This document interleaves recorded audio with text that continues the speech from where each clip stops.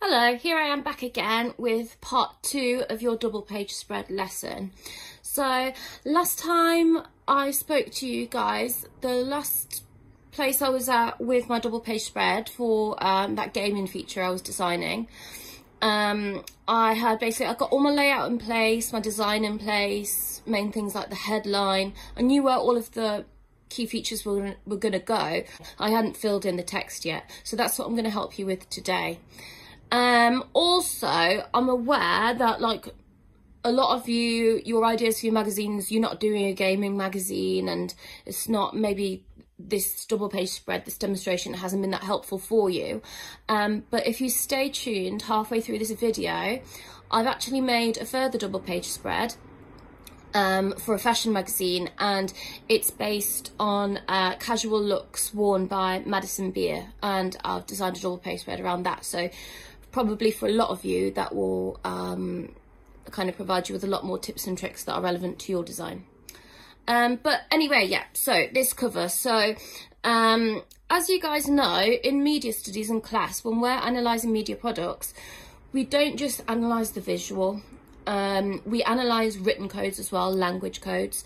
So in many ways, what you write in your article, you have to take just as much care and pay just as much attention to detail as you have done with the more visual aspects of your product.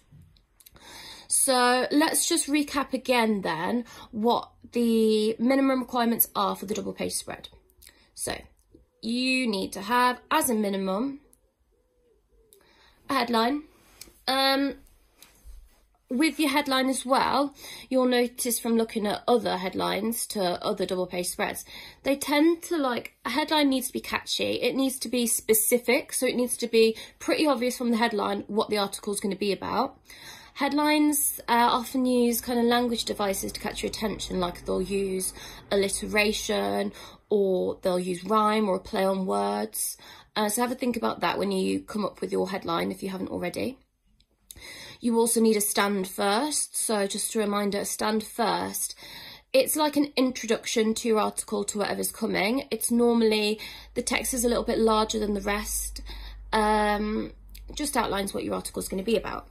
A byline. A byline is a little line of text where you say who the article's by.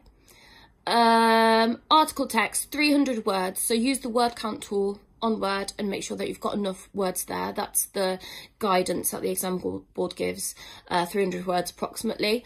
Pull quotes. Pull quotes, remember, are a quote that you find in your text that's something quite catchy, quite attention grabbing, that might make people want to kind of pay attention to this article, want to read it. You want to pick one or two from your article, and what you essentially do is you copy that quote, you then paste it, make it bigger, make it stand out. It works like bait for getting people to want to read your article, essentially. So those were the minimum bits of text you require. On top of that, you also mustn't forget to include anchorage for your images. So it's not often done in a media product, just where you have kind of like an image and there's no explanation what it is, what it relates to, why it's there. Images will always tend to include anchorage. So anchorage is a bit of text that anchors the meaning of the image. So it ties down the meaning of that image, helps us understand what the image is there for, what it's illustrating. So you need to include captions for your images as well. They can't just be random floating images around on your page. So I'll talk a bit more about what you can put for those captions in a bit. And yep, you need your main image and 4 additional ones. So 1 big image, 4 additional smaller ones. Right, so I need to write my article, my 300 words for my article, to fill out that space there, those columns there. So you might be kind of just stuck like, well, I don't know what to write. A really good way of gaining inspiration and ideas for what to write and put into that article is simply to just Google, like I just Googled fighting game review. And what it brought me to was this. It brought me to a review of Tekken 7. which is actually a really good game if you haven't played it. And what I did was I just scanned through it and started to get ideas of what they talk about in relation to the game. So took some inspiration from there. Then I decided to put all my text in a Word document first, so it was easier to edit and manipulate, because Canva can be really fiddly when it comes to kind of like messing about with your text. So what I noticed when I was reading that article and others was that magazine articles all tend to do a very similar thing with language. They seem to use lots of different language devices that work to draw in a reader and really capture their attention. So for instance, they will very often use direct address. So direct address, remember, is when you are directly addressing the reader or the audience. So it's when you say you, or they'll use the collective pronoun we. It makes you feel like you're part of something and you're being involved in whatever the magazine's talking about. So I thought, right, okay, I'm gonna work that into my text that I use. So you'll see here, I've highlighted all the places in my own piece of writing where I've used direct address, just so you can see how often I've done that. That's very conventional of a magazine article to do that. So try and work that into yours. Also rhetorical questions. So is it worth the hype? Rhetorical questions, as you know, get a reader intrigued. So what you're doing here really is bringing in a lot of kind of like your English language knowledge to write in this article to make it a really convincing one. So yeah, direct address. The next thing that I noticed, these articles, they use a lot of over-the-top exaggerative language. Again, just makes whatever they're talking about seem more exciting. So I've put exclusive, everyone's talking about it, like hyperbole there, everybody's talking about it. Dazzling spectacle, never before, jaw-dropping, exciting, incredible, stunning, blah, blah, blah, blah, blah. Try and work in some nice adjectives and phrases that are very, like, over-the-top, exaggerated as well. The other thing that magazine articles on a specific topic will generally do is use a lot of like subject specific jargon, so like words that are like technical vocab and words that are to do with that topic. So remember, your magazine's going to be a special interest magazine, so you're going to want to use vocab specific to that interest. So for gaming, I've put 3D fighter, arcade, Sony VR technology, just stuff that gamers would know about, words that they use, format, virtual reality, tutorial system, unlock additional features, bosses, graphics, online multiplayer, etc, etc. That's how I came up with my writing. So I came up in that way. I came up with my stand first and my article text. So I went to Canva then, back into Canva. So if you just log into Canva, it'll come up with a page saying your design. You click back on your design, it should be as you left it. And I then popped the text in. So I had to play around for a bit with the text to make it look neat. So remember, I told you that there's that little tool which has 4 lines on it. Sometimes they're lined up to the right side, sometimes the left side. You press it like 3 times, it makes your text centered. You want to press it 4 times so it turns your text into a really neat block. If you can see there, as I've done there. If you just center it, it'll be all jagged, it'll look messy. So you want your text all defined into neat blocks.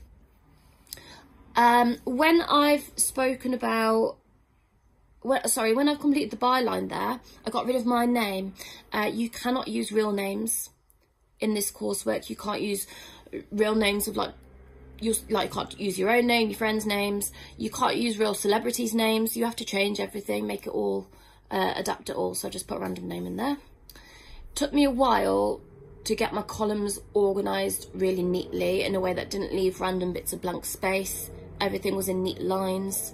I had to faff about a bit to get that right, so you may well do as well. So yeah, faffed about with that for a bit. Played with text size. Text size, that's an important one. A lot of you are sending me double page spreads where you're using like size 24 text. Although the text looks really small to you when you're messing about with it on Canva, remember this is going to get blown up to A3 size. A3 is big, like that's big, bigger, twice A4. So actually you probably want to use, I've used there a size 12 font, and that looks about right. Because if you open a magazine, look at a magazine, you'll see the text, it's not that big. So that's it for text. Right, played about with it, all good. So there I've got my article text ready, I've got my stand first ready. Next job was filling in captions for my images, so creating anchorage. So there are a couple of things you can do for your captions. If you, oh, and here's the point as well. If anybody in your family is going to the supermarket, see if they don't mind going by the magazine stands and picking you up a gaming magazine or a fashion magazine, because there are like teeny tiny details to the design of a magazine that you can only see by like really looking really close up. So it would be useful for you to have one of those. Yep, so, oh sorry, and I've included my review text there. I made that a bit bigger so it stands out a bit more. Looks good to me. Right, captions. So you can caption the image with kind of what's been illustrated in the image. So I've put VR technology takes combat to a whole new level as the caption for that image there. There's one option. You can also caption with like an image credit. So where that image has come from, who that image is courtesy of. So in this case, I'm going to say that the image is courtesy of Sony Entertainment. So Sony Entertainment, if you didn't know already, it's the massive big company, big conglomerate that's behind the PlayStation franchise and its various games. So I credited them. I also put, if you can see, I put a little copyright sign, and you might be wondering, well, how do I get a little copyright sign? What you have to do is, on Word, put bracket, C, bracket. When you press space, it'll change it into a little copyright sign. You know, that little C in a circle, and that looks very professional. Also, what I've done by mentioning Sony Entertainment, that's what's called, as you'll know already, when you reference another media product or company within your own media product. That's called intertextuality, when one media product references another. So that's quite smart actually, because that's showing that I have an understanding of, well, the conventions of a magazine. It's conventional to credit other media companies for images, etc. But I just have an understanding of the industry in which my magazine is operating. The gaming industry, with Sony being a major conglomerate within that industry. I also added some branding to the top corners. So, like I told you last time, this is going to be part of a magazine called Techman. I thought carefully about my branding as well. So, your masthead, like your branding for your magazine, the font that you use really needs to reflect your brand and what it's all about. So I use quite a cool feature on Canva. You can actually, in the fonts, you can type in a word.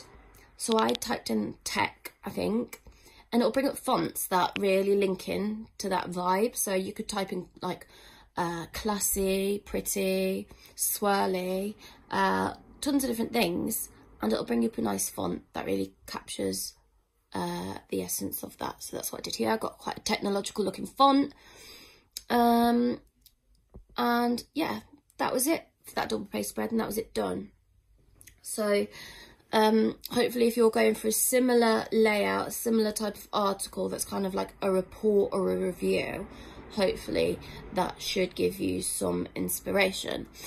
Obviously though, as you'll know from your research, double page spreads come in all sorts of different shapes and forms, and it's not always an article, a straightforward article, especially when it comes to fashion magazines. So what I've done is I've gone and produced another sample double page spread for you guys to look at. So yeah, I've gone and done a fashion double page spread. In a similar way to with the gaming magazine, I needed inspiration for like, well, the article, what's the article going to look like? What's it going to be about? What can I write in it? So I did a bit of Googling, and I actually found this website, which I think is actually really helpful, because it's targeted, it's collegefashion.net, and it's fashion articles targeting a younger audience. I had to scroll through and I saw that they kind of featured all sorts of different types of articles. So outfits inspired by Disney. Obviously Disney's popular with the younger audience. Dakota Johnson style. So it's showing you how to get the look of somebody famous. That was quite that's quite a popular type of article to feature in a fashion magazine. Loungewear looks inspired by Disney princesses. Cute and comfy spring to summer fashion essentials, so things you need to have, products. So tips or a guide for every occasion. How to upcycle clothes, so like how to adapt your clothes, customize clothes, outfits inspired by Netflix, etc. So these articles are definitely targeting a younger audience, and they're about something very specific. They're not general, they've all got a specific focus. So I'd look through, I thought, what could I use to inspire me? And then I found this article on Madison Beer. So obviously she's a singer who's popular with a younger audience. And the article is Madison Beer Style, How to Get Madison Beer's Loungewear for Less. I thought, oh, this'll work then. So I just have to use images of her and then give examples of how you can put that outfit together with clothes from real life shops. So I thought, brilliant, I've got my images. Now, obviously, in the real thing, I wouldn't be allowed to submit this because these aren't my images, I haven't taken them. So, although you're going to be using images you've taken from online for now, have a good think in your head, right, if I'm doing an article on, I don't know, denim shorts, do I have denim shorts that I can take a picture of me or my friend in, or do they have denim shorts, or does a sibling have denim shorts? I'm featuring Nike Air Force Ones, do I have a pair of those I can take a picture of, or like, can I borrow someone's to take a picture of? Really think carefully. You're featuring products, you need to have those products to take pictures of. So have a little look in your wardrobe, look in your friend's wardrobe, might help before you go ahead making an article where you're not going to be able to get the images for. So I thought, right, I'll just nick those images for now, and I've got a concept, brilliant. How am I going to lay it out on the page? I've got my images, but how will I lay it out on the page? As I've done before, I googled double page spreads, fashion double page spreads, and I saw, okay, so they tend to like do a bigger picture of the person wearing the outfit, and then like products scattered all around them, with like kind of little sections of text and blocks explaining like the product, where it's from, etc, etc. So I thought, right, that's what I want to do, but how is that going to look? And I need to make sure I fit in all the minimum requirements again. So I reminded myself of the minimum requirements. I need a headline, a stand first, a byline, article text, pull quotes, main image, 4 additional ones with captions. So I started sketching again, having used those other layouts for inspiration. And again, it would be so useful if you could get somebody to pick you up a similar magazine from the supermarket, because there'll be loads of examples in there you can just flick through. So first of all, I couldn't use her actual name. I couldn't use Madison Beer because like everything has to be made up in this coursework, so I just changed it to Morgan Beer. For my headline, I put casual cool because it's an article on casual looks, her casual looks, and alliteration there I thought would be a nice little device to use. Stand first beneath the headline, quite conventional, little space for the byline. I thought, right, I'm going to do like a block of text on one side with a big main image. You'll also notice I've scribbled their caption. That's where I'm going to put my caption, because I don't want it to disrupt the main image. I just want it to be small and tuck it off to one side. And you'll see in most magazines that is what they do. They just like tuck it off down near the bottom or to one side. My drop capital there, my page numbers, and then another image with a little caption. So I thought I'll have one main image of an outfit and then a further outfit on the other side, and then with the little clothing items like dotted around it. and then like a speech bubble explaining the outfit and where you can get the products. So everything's got anchorage, all the images are explained. I've got all the minimum requirements there and a couple of pull quotes as well where I can fit them in. So that was that. Right, now you'll notice in magazines, and you'll notice in the design I'm intending to put together there, you really want to be able to cut the background out of images, and obviously that's something we could do really easily in school on Photoshop, but we don't all have Photoshop at home. So I found a workaround. On the App Store, I think on the Google one as well, this is the Apple App Store, there's this app called, if you search for it, Magic Eraser Background Editor. So download that on your phone, or on a tablet, or an iPad or whatever. When you download it, it comes up with this premium advertisement. Don't pay for anything, like get it free, just press the cross, like the little X in the top left there, and you just can use it for free. Like, don't bother with that. Right, okay, so I got one of the images from the website of like the clothing I want to use, but it's got a white background. I want to cut that out so that I can overlay things and it just looks more professional. So what you want to do is, first of all, try the magic wand tool. It's in the bottom left down there, it's highlighted in orange now.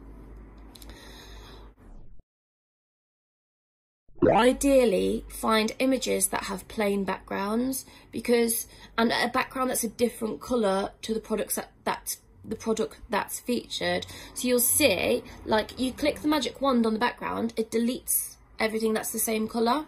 But then if your product, for example, that white handbag is probably going to get deleted.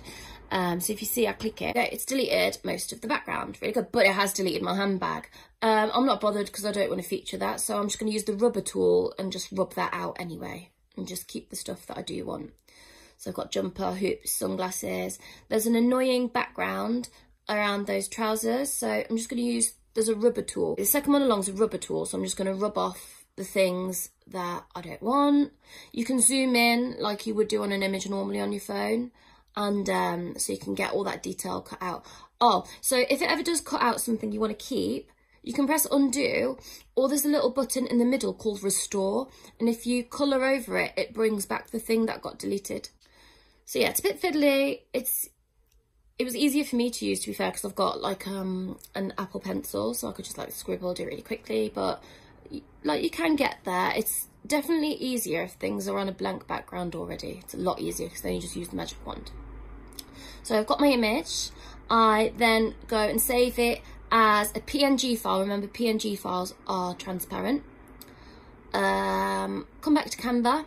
Right, first things first. Oh, remember for your design, landscape. Just pick A4 landscape. Obviously, it's going to be A3, but we can zoom in, we can blow it up. So just use A4 landscape poster for now as the type.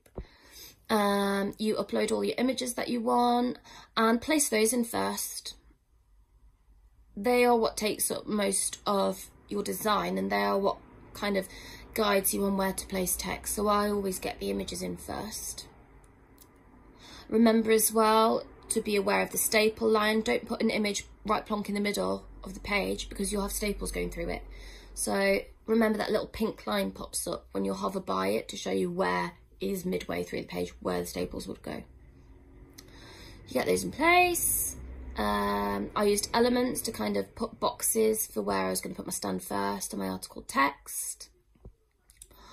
In elements as well, I typed in speech bubble and I got all these cute shapes. So I thought, I've seen other magazines do that, so I will steal that little design element, and I put some nice bubbles. You'll notice I've picked like white and grey for my colour scheme, and there was a reason behind that. Reason being, my article's about casual clothing, so when I think casual clothing, I do think white and grey, like white t-shirts, grey joggers, sweats, that type of thing. So that's the logic behind those choices.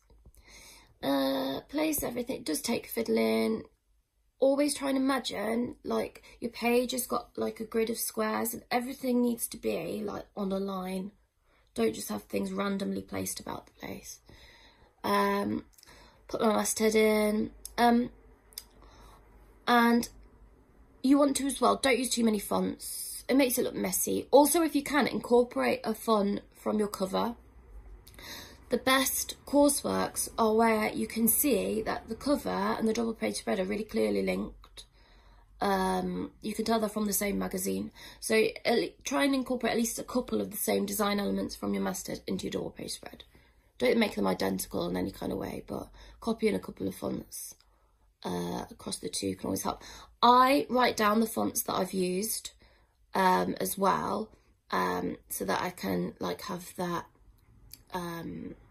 consistency across the double page spread in case I forget the font. But you can also remind yourself of the font just by clicking on the bit of text. The font will pop up again, so you know which one to use in your next bit.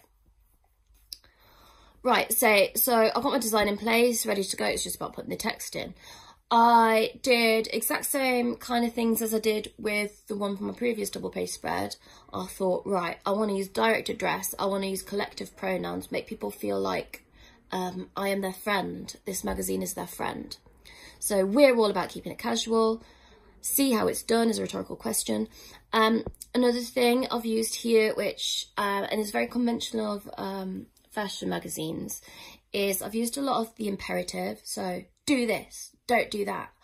The article's meant to be like advice-based, instructional, so I've used a lot of imperatives. Forget looking 24/7 stunning, look De Morgan, etc. Girls, so I'm addressing my audience of young women by calling them girls.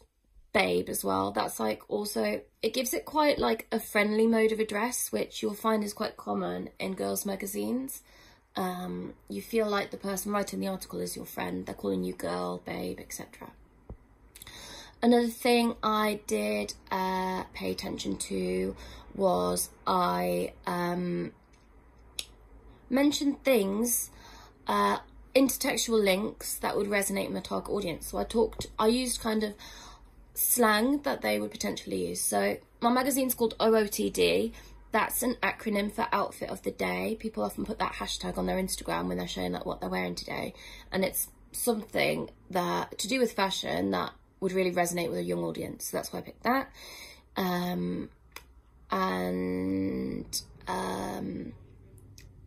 I mentioned hanging out with mates, binge watching Netflix. These are all things that young girls tend to do.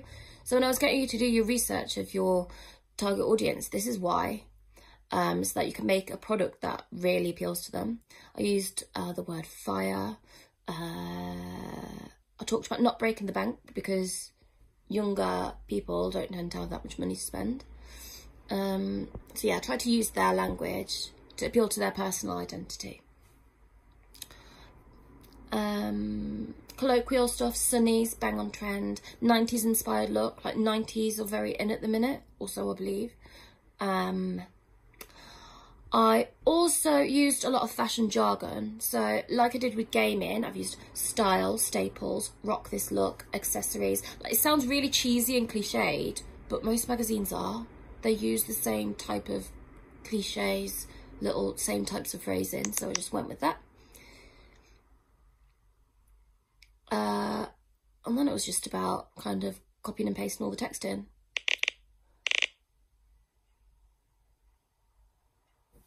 And yeah, so made all look neat, defined the text again into a neat square using that align tool, got my drop capital in place. So in the little bubbles, I did a little write-up of like the look and what it involved and why it was nice and whatnot. And then at the bottom you'll notice it's quite small, but I did what a lot of magazines do, which was I listed the products and their prices and where you can buy them from. And the places I listed of you being able to buy them from are places that are really popular with young girls at the minute. So I'll put jumper and joggers, co-ord, because co-ords are in fashion as well, $29.99 from prettylittlething.com, trainers, $18.99, sunglasses $4.99, hoops $2.99, all from Primark. Young girls do tend to shop at Primark, so it's not breaking the bank either. Primark's cheap, so did that. And then I just put like the items in bold, so like it was clear that that was the caption for the image. Oh yeah, something that can save you loads of time, especially when you're like formatting your text and getting it all to look consistent, if you look at the same bar where you've got your font and your font colour and all of that lot, if you look next to the little, on the right hand side, you've got the little dustbin thing. Next to that, you've got 2 squares with the plus in them. If you click on a bit of text and then you press that button, it duplicates it. So that can be a really fast way of just getting all the text you want to look the same, and then you just edit the words. So I use duplicate to save time. I made sure I was using consistent fonts across all. The fonts are small as well. They're like size 12, size 10. I'll put my little pull quote in place. It really sums up the essence of the article, cozy and chic. Put it in a different font so it stands out, but again, a font that I've used also in the headline. And then I just fiddled around, got it all to page numbers in, got it all to look neat, as neat as I could, and then that's the finished product. So hopefully that's been some help. Hopefully you can all now, by after half term, have like a really decent looking cover and double page spread in place. I'll be coming back to you with more videos about how to write something called your statement of aims, but that's for next time. So until then, see you later.